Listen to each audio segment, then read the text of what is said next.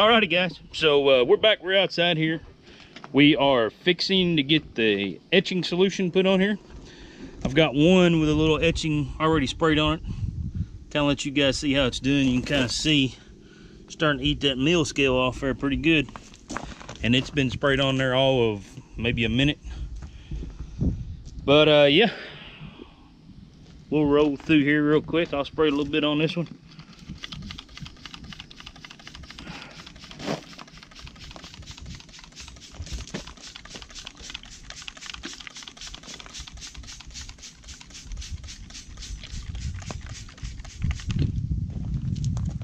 There you go. And we'll just keep rolling right on down the line here. Be nothing to it. But I'll show you here in a minute when we get them all. We'll go over about towards the end of it there. Give you a good once over of everything. And then we'll get everything sprayed off with water.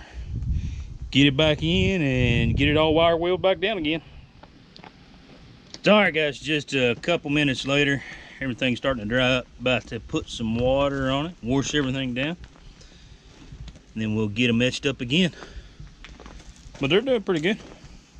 But this one here, man, it's mill scale has come almost all the way off. So, all right, guys, I just put the second coat on here of the etching solution, but we got this one right here. I left it so you guys could see. Once you wash them off, those jokers will rust in a matter of minutes. But we got a solution for that. So you don't want to leave them real long out here, especially as hot as it is right now. I should be over there in the shade doing this. I kind of got lazy, but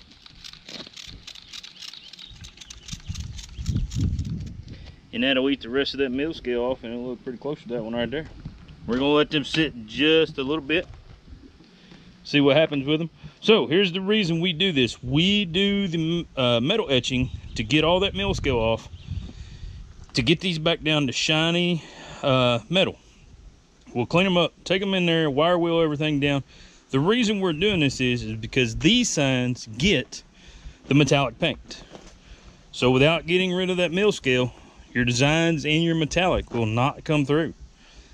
So you've got to find a way to get that mill scale and all that stuff off of there so you can get back down to the good shiny metal. And it'll shine up even more once we get the wire wheel on there. So that's going to be kind of the process in this video. We're going to walk you guys through the rest of these. We'll get some paint on them and see how everything turns out.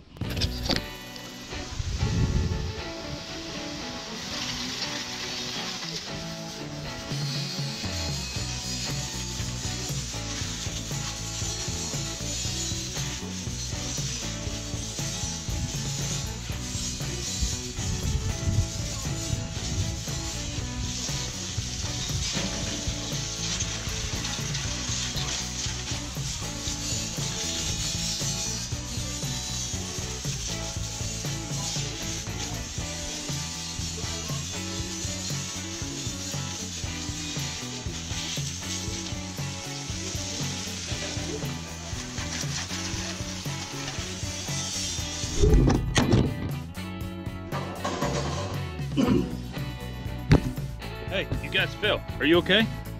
Are you all right? Don't scare me like that. Shoo, Lord.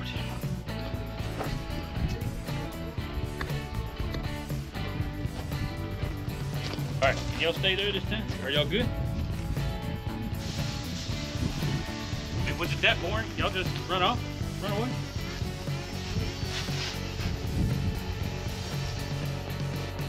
Alright guys, we got everything washed off really well. That's right, we put water on this brand new shiny metal. As you can see, we're starting to get just a touch of rust back. But we got it squared away. We'll get in there and get the wire wheel on these jokers and get them finished up before they start rusting very much. And then we're gonna get some paint on them. Alright guys, we're back in here. We got the hummingbirds. We've got 2 coats of primer on everything. We've got 4 Freedom Eagles, 2 hummingbirds. Looking good, looking good. We've already put our designs on the backside there. So it's turned down right now. we're gonna let this cure and get them over there on the drying rack. We'll bring everything back over here and we'll run through the paint process on one of them. We might do a little paint job on a hummingbird there too. Let y'all see it. It's not very artistic, but I don't know. You guys might like it, but somebody gonna make fun of me the way I paint them. I already know it's coming. But all right, guys. So we're back. Let's get a little paint on these Freedom Eagles. What do you think? So first thing we got to do. Can you guys see that? See a little paint right there? Let's make sure we clean our can. Yes, we spray these with aerosol. That's just part of it. All right, the reason we're cleaning that little spot right there, these aerosols tend to dribble just a little bit, so we want to make sure that does not happen. We don't want our blue bleeding over to our red, and you guys will see why that happens here in just a minute.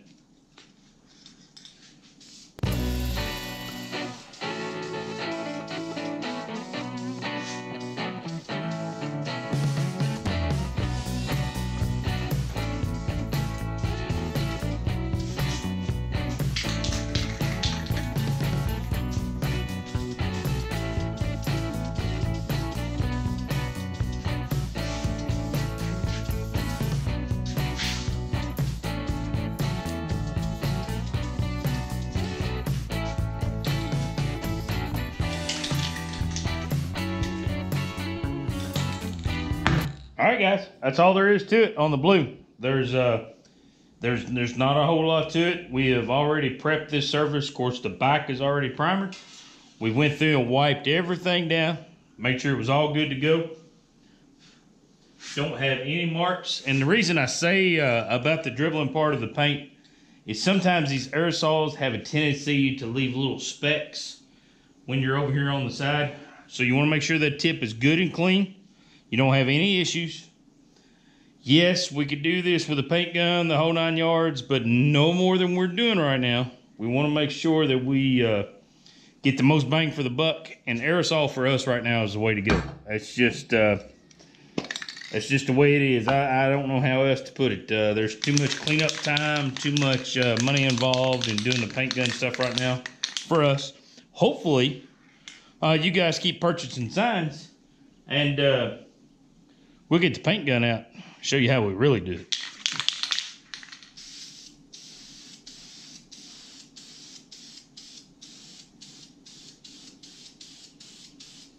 All right, so there is a little trick to this. Do not overlap that very much. If you overlap that very much, you're going to get a pretty purple. So,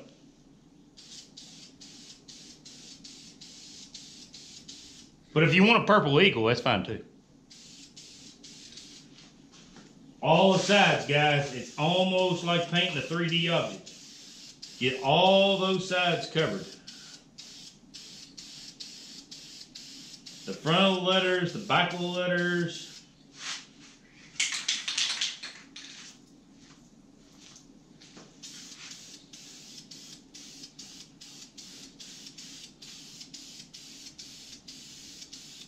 Really got to pay attention on all the sides what you're painting.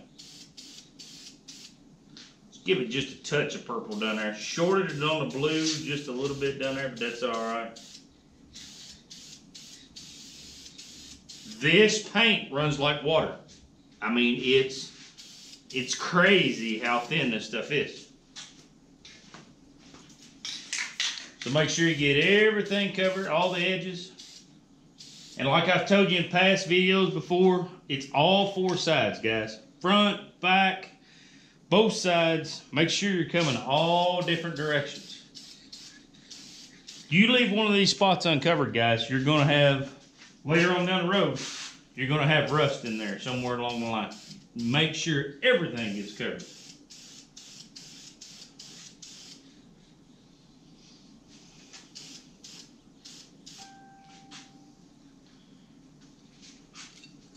All right, so there is that.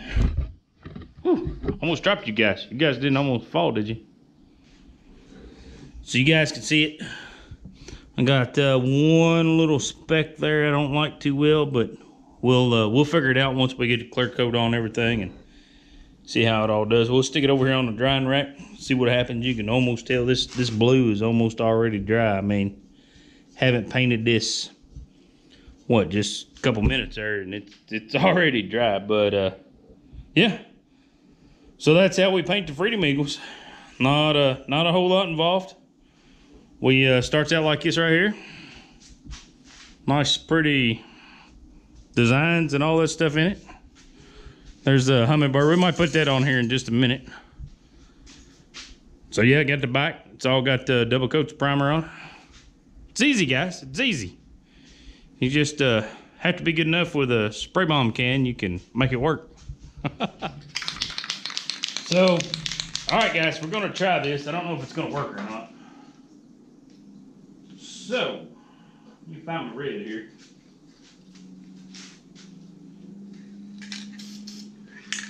So we want the flowers red, and then we want the red-breasted hummingbird. And this is difficult, guys. It's got the camera here in the way. It's just making it even.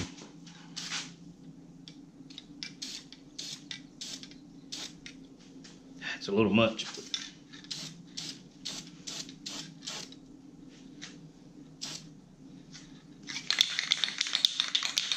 All right, we got the red on. Let's get a little green on here. We got a little green right there. A little green there.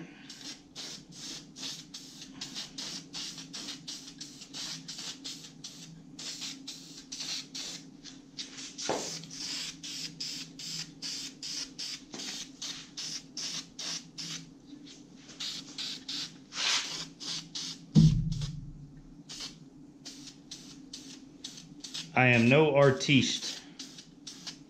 I just wing it, guys. I just wing it.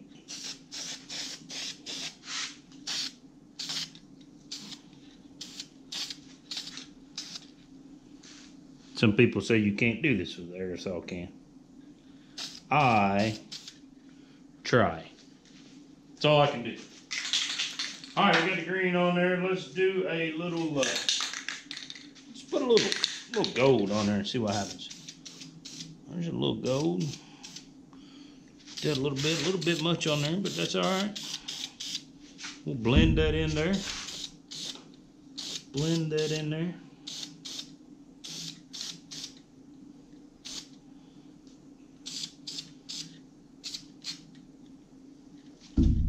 You just gotta have a little bit of a look at everything and see. Then this paint, I'm telling you, it's thinner than water. It's crazy how thin this stuff is. It will run at any given point. It's nuts.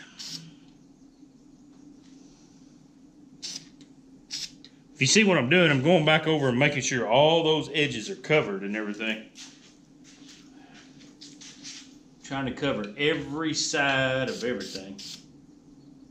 I want no side left undone. And with this gold, you can really get in there and brighten up that green, and it'll give you contrast, the whole 9 yards. So what color are we going to do the hummingbird? Well, let's do it a little bronze. Let's put some bronze on here.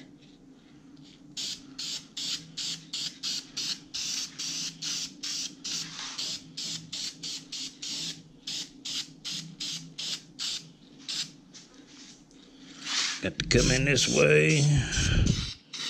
And it looks almost like an orange right now, but here in just a minute, you guys will see. It'll start setting up. And it'll start doing good here in just a minute.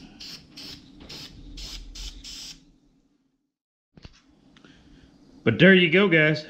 That's what we got. It hadn't completely dried yet.